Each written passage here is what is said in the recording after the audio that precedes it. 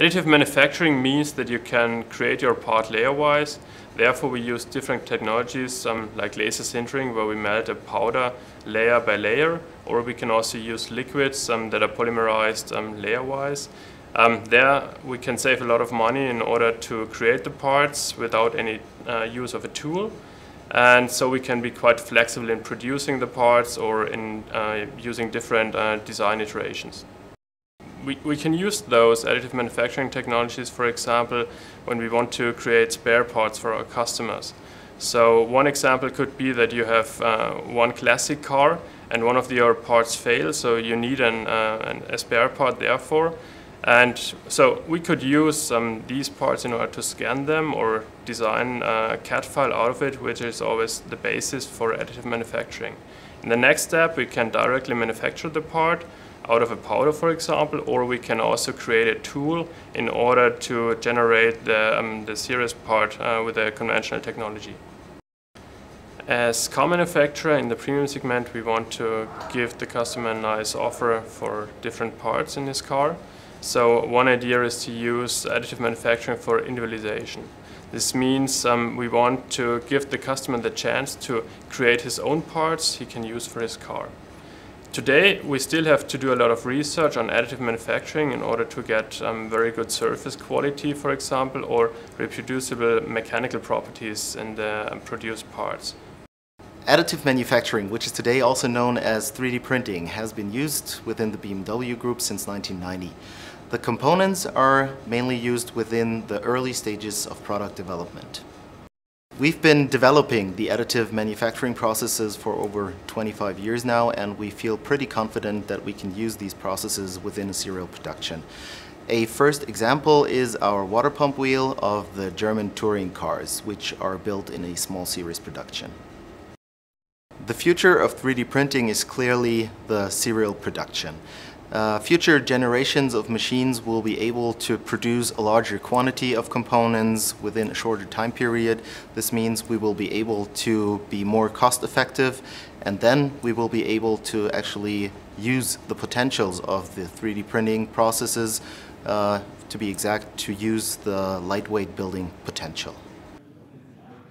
Also ich sehe da jetzt hier kein Problem. Also ehrlich gesagt. Okay. Genau. Immerhin. Also, okay. Also, bitte gerne. Ja, auf jeden Fall. Servus. Stellen, Warenverkehr mit 13 Stück. Andere Dienstleistungen.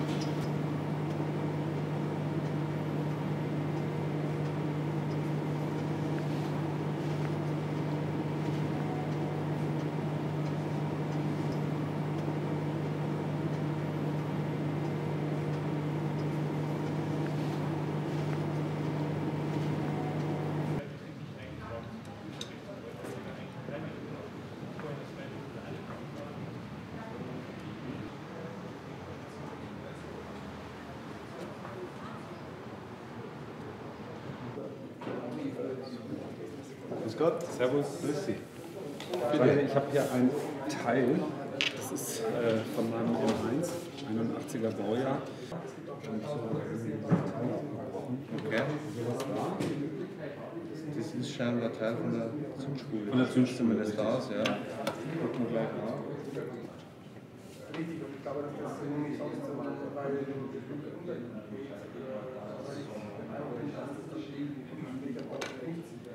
Sollte hier die Nummer 3 sein, die Staubkappe. Das Teil ist ab Lager leider nicht mehr lieferbar. Wir haben aber eine Möglichkeit, dieses Teil über einen 3D-Druck zu erstellen. Ja, aber das ist gut. Dann würde ich das gerne bestellen.